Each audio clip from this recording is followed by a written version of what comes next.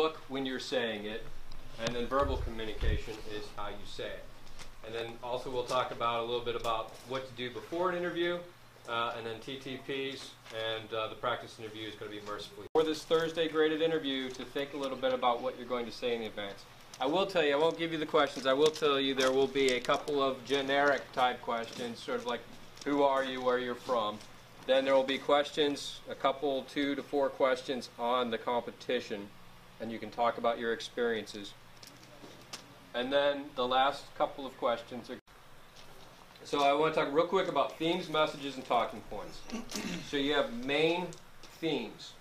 No matter what, if you remember nothing else, remember basic themes, you know. All right, good. We're all in an even playing field then. So themes for this competition, I'm trying to keep them to 3 themes. One is that you guys are the best of the best, that you've gone through a lot of competitions to get here. One is that even if you don't win this competition, the training is valuable. And then the third, so for example, you guys are the best of the best. So that's a message that, you know, I don't even know what that percentage is, but you are truly the best 14 of the soldiers and NCOs. And I'll hand out these to you. I felt so physically and mentally drained as when I finished that obstacle course. That would be a talking point. It's any sort of example, and I'll give you some points. If you take it to the next level and you personalize that and you tell that story, then you'll get a few more points. And if you're out in left field and say this competition was stupid and I didn't learn anything, then you get no points. So that's messaging. That's what you say. Next page, you take it for a grain of salt, because he's not out living it. You guys are. People trust you. So always don't talk in the jargon and the Pentagonese. You guys talk just how you would talk, like if you're at the dinner table with your mom and dad on leave and you're explaining to them what you do. All right, next page. Pre-interview. Check appearance. You guys are coming right out of the board, so your appearance should be good. We will be doing it outside. We will be doing it with beret. So make sure your beret. Have a buddy help you out. That's more than authorized to have somebody else check you out. You can bring notes of how you present messages is nonverbal. Sort of kind of like what you guys were doing up there.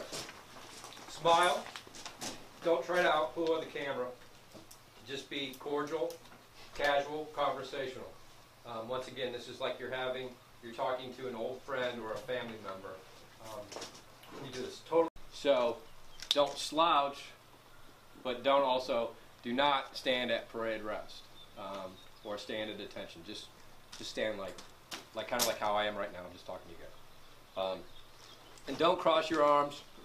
With it. I have nothing on my score sheet that says that you're talking to Italian. I'm fine with it.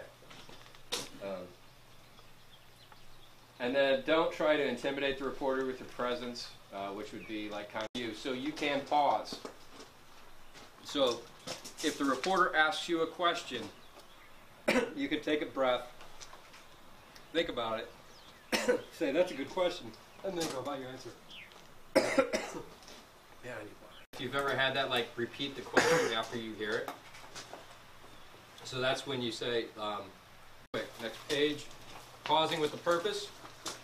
Like I said, never hesitate to pause. And once again, this is not a live interview, and I will not grade you poor if you start off with a bad answer, pause, and say, you know what, let me rephrase that. That's good to go. All right? So feel free to talk. Don't use those crutches like and and like. Blocking would be, I can't really talk about that, but what I can say, or a block would be, well, I'm not really here to talk about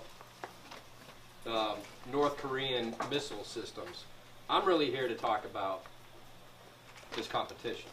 So that I'm really here to talk about is this is important to me. This is an important message. All right, next page. repetition and consistency. I'm not going to grade you if you give me the same sort of theme and message in two different answers. You block and bridge to a theme and a message that you already talked about in another question.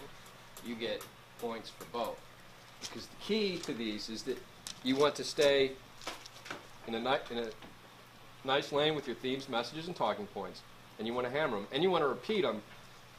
Because just because you said it once, and then take a drink of water.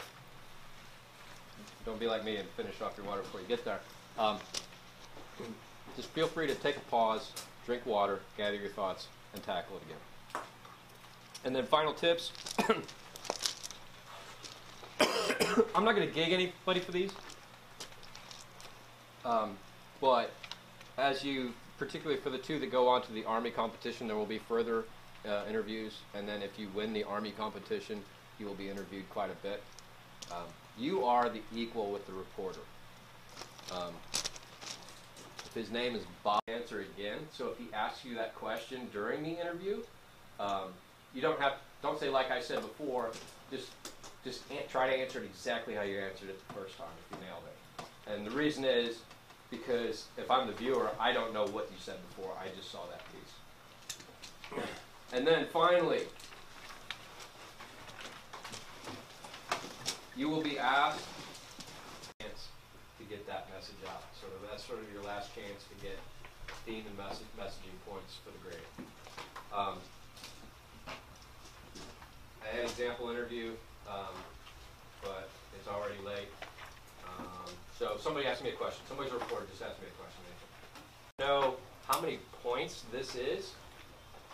It would be interesting to see that if the person who ultimately won this competition won by a point or two and they also paid attention to this class and maybe